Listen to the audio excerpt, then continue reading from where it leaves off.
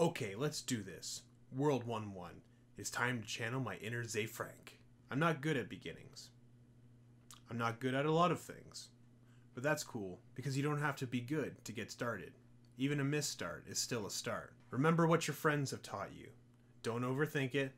Perfect is the enemy of done. You should strive to be a B student. Be kind. Show yourself some compassion, even when you feel the deadline crunch. Be diligent. There's no need to beat yourself up over letting things slip.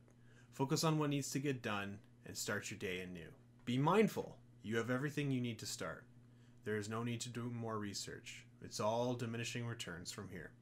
If you have a specific question, that's what Google, YouTube, and forums are for. Learn by doing. Be resourceful. You can always quit. Don't be scared by the commitment. But don't let your schedule fill up with things you're already late for. If you're late, it's because your heart isn't in it. Be biased towards action. Never forget what's important. Your personal connections are more important than your projects.